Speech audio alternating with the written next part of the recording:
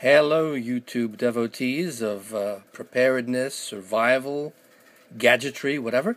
Today I'd like to explain some of the virtues of yet another excellent CountyComm product. This is the Grizzly Grip, sold on their website for very low bucks, very affordable, singly or in quantity. And I have a bunch of these.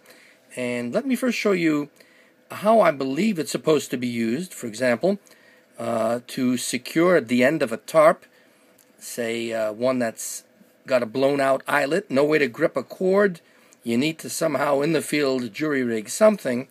So what you do is you put your defective tarp right there in those alligator grips. This is called the Grizzly Grip, but some people might call it an alligator grip. You put your finger right in there, or your tarp instead. And then you tighten up, and you wonder, well, how is this section here, this part of the scissor, if you will, how is it going to stay tensioned behind this slotted piece? Well, it doesn't take a genius to figure out. What you simply do is you pass a portion of paracord. After all, you're going to lash this tarp to something. You're going to use paracord, likely as not to do that.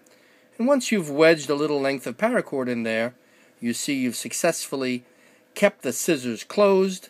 And if you look closely at this video, you'll see the teeth are, let me get this exactly right, if I can. The teeth are interlocked. That tarp is going nowhere.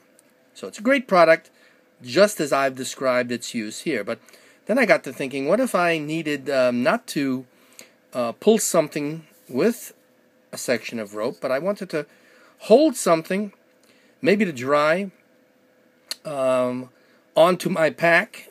I wanted to clamp something thin enough to be clamped, but I didn't want to have to pull on it. I didn't want to have a long section of cord. I didn't want to go hunting for a piece of cord. So what did I do?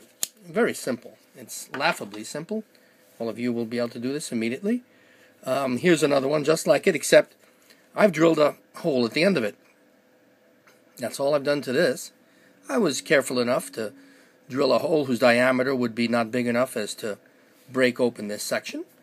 And I drilled a pilot first, and I took all due diligence and care, and it went fine, no problem.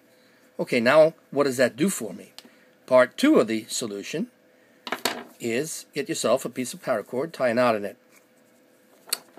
There are two ways now that you can have a piece of paracord at the ready at all times to keep this thing clamped solidly. The simple way to do it, I guess, the brain-dead way to do it, would be to run that piece of paracord right through this hole. And there are numerous ways you'd lash it permanently to this hole. Pulling it through is one way. It's likely going to go nowhere now. And now every time I need a piece of paracord simply to keep the thing closed, I've got it at the ready. It's going nowhere. This thing is clamped shut. I can also use this length here to attach it to whatever I care to. That would be the easiest thing. I could attempt to lash some webbing through here, but that's an extra step that I don't need to take if I've got a piece of paracord ready for the locking purpose, ready for the attachment purpose. But it gets better if I can take this apart for you, pull this out, and now thread this thing just a little bit differently. I might have a better solution still. And let me figure out in which direction I'm going to thread this. Probably from this side. If I get it wrong, I'll redo it the right way. All right, so I've threaded it through, and I've decided, for whatever reason, you'll see why, to loop it through the jaws. Now, I want to point out to you that a piece of paracord, normal piece of cord, is not thick enough to encumber the closure. This thing is closed with no effort right now. It's trapped a piece of paracord in there, right?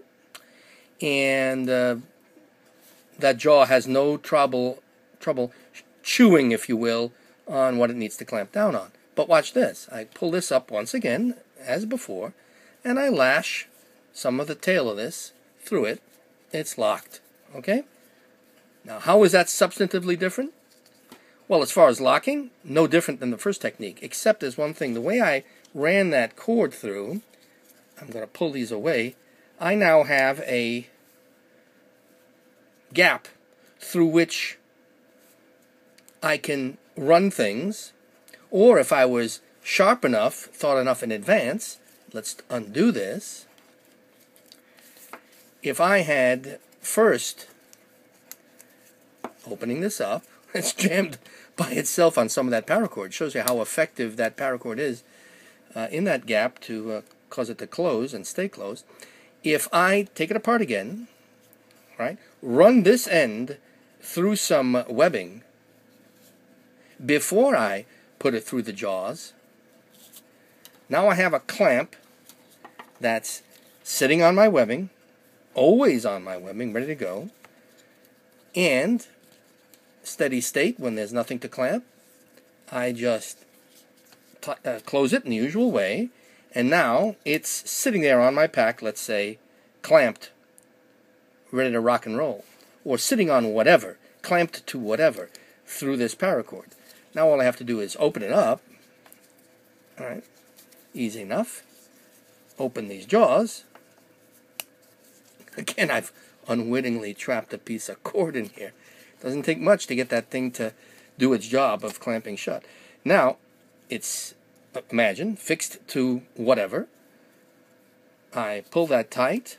I clamp down on my wet rag or whatever it is I want to clamp to the back of my backpack to dry off in the sun as I hike along.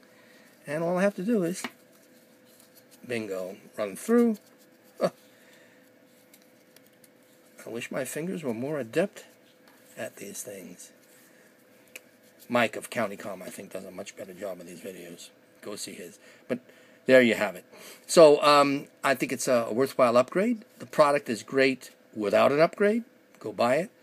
But it has the potential to do more than you otherwise might have thought of. Hope this has given you ideas.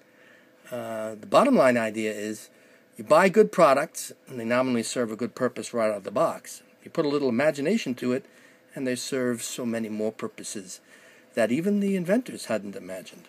Have a great day.